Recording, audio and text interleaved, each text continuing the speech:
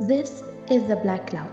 As a result of burning rice straw, this phenomenon occurs in Egypt, especially in the Valley Governorate.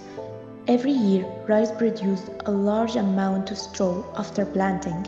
It's difficult for farmers to use this straw because recycling it is very expensive.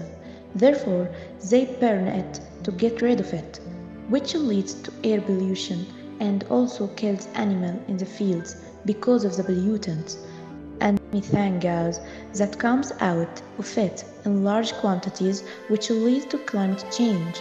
But I was inspired by Vanni Marthi, who reused the remains of plants in a way that is beneficial to the environment. The idea is that we grind the straw and carry out the process of making paper through it and then use this paper to make many things, alternative to plastic.